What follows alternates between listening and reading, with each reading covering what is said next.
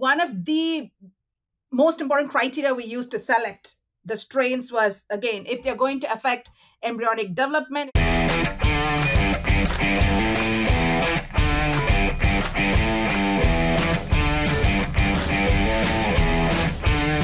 Welcome everyone to another episode of the Poultry Nutrition Blackbelt Podcast. I'm your host, Kelly Walmsley, today, and we are joined by Dr. Anne Amalaradjou. Hi, Kelly.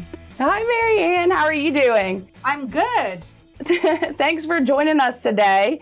I'm excited to talk about some of your work that you've been doing here recently. Sure. But first, let's introduce you, I guess, a little bit of background. So you are currently an associate professor at University of Connecticut in the animal science department there. And you've been there for how long? This is my 10th year. Wow. Time flies. Yes. Yeah, it flies when you're having fun and when you're working with birds, right? That are flightless mostly. Yes, very. So a little bit to get to know you. I'm going to ask you a couple of this or that questions, and you tell me what your preference is, okay? Sure. All right. Mountain or beach? If there's snow, then it's mountain. Yeah, I agree with you. Fried or grilled chicken? Fried. Wait, are you sure you're at University of Connecticut and not at Mississippi State? You're just a Southern girl at heart. Aisle or window seat? Aisle. And then crunchy or soft taco? Soft. Okay. We're pretty compatible, I feel like, Mary. All right. So now, most important question. What poultry professional or poultry nutritionist would you take with you in a zombie apocalypse and why? Okay. So I'm going to say Dr. Michael Derry. Okay. So he passed away in 2021, but during my grad school, I never did anything with poultry. Right. But once I started setting up my independent research program, it was Mike who brought me to the dark side. So I love it.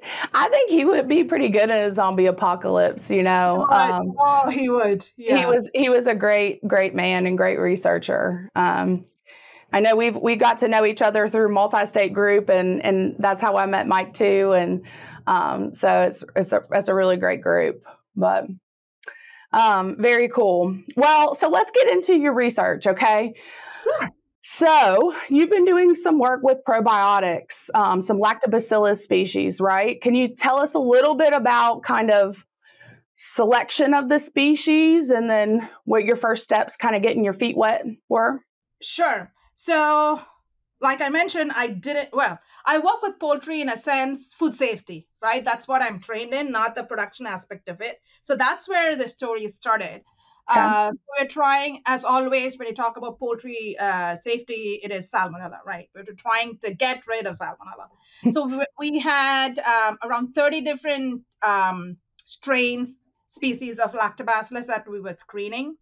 So our goal was to reduce salmonella positivity in hatching eggs, right? So that we reduce the number of cedar birds that get into the grow-out farms. So we're trying to target.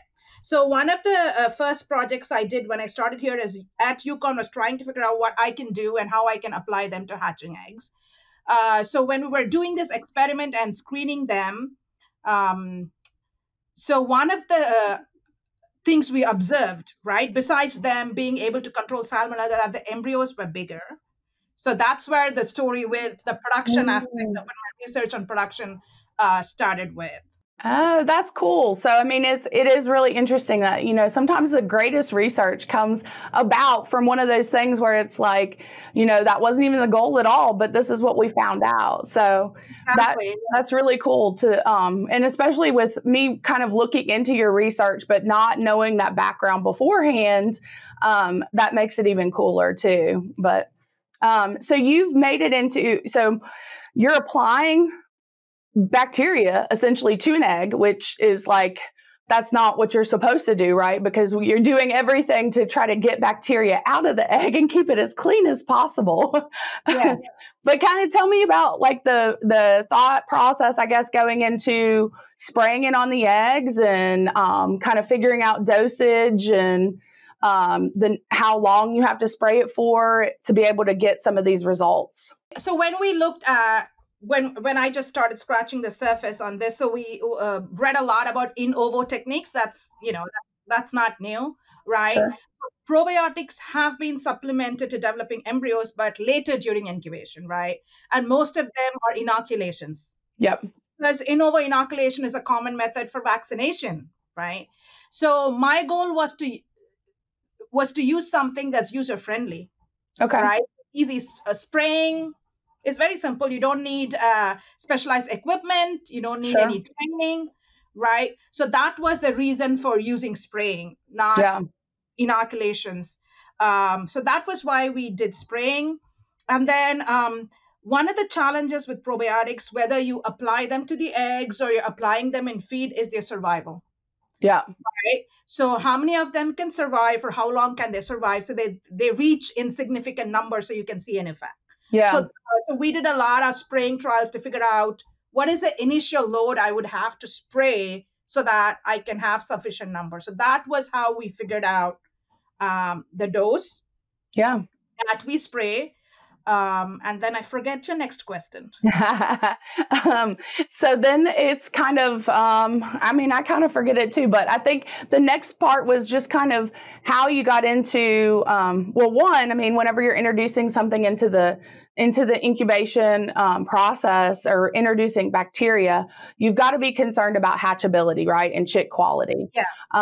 So your first study was to kind of figure out what could last what dosage could last and which ones were most promising in improving the chick size initially, right? Yes. And then going in to look at hatchability.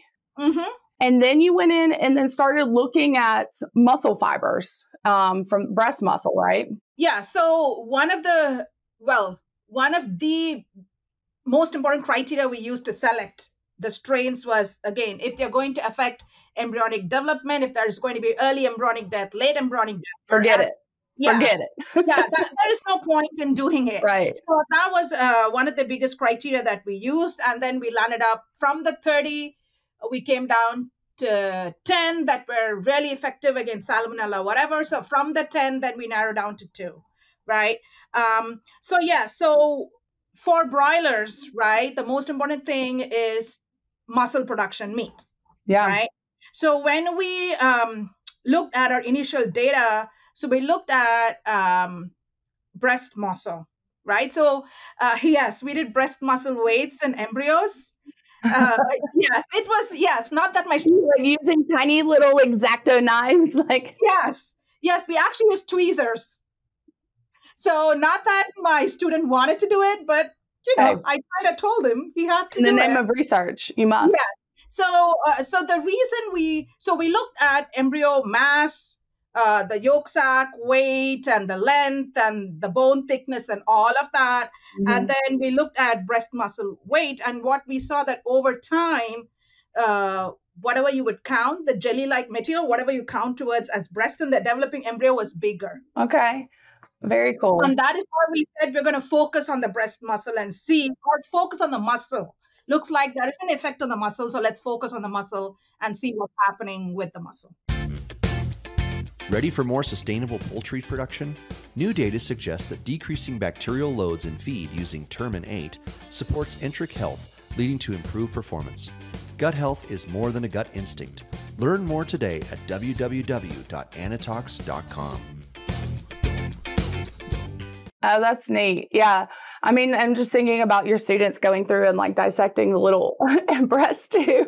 And that would be really tender, right? It would be delicious. Yes. Well, actually, we start with day 10. Oh, well, never mind. Yeah. So they're like jelly-like. No, yeah, that's disgusting. They're jelly-like, but we have done it so many times now that we are kind of pros with dealing with it. But yes, initially it was very difficult. Well, Marianne, I guess that's all the time that we have for today, but maybe I can kind of get you to come back and then we'll record another episode and we can kind of talk a little bit more about kind of the next steps that you have in the grow out process and what you've looked into after using those probiotics in the hatchery. Of course, that'd be wonderful. All right. Well, thank you, Marianne. Really appreciate your time today. And thank you to all of our listeners. Again, this is the Poultry Nutrition Blackbelt Podcast.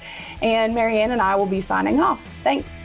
Thank you, Kelly. Bye. Hey, everyone. We're always searching for the latest and greatest research to share each week. And if you have a poultry nutrition related research trial and would like to come on the show and talk about it and share it with us, feel free to email the research link, the paper where we can find it, or the abstract to hello@wisenetics.com. That's hello@wisenetics.com. And I look forward to hearing from you.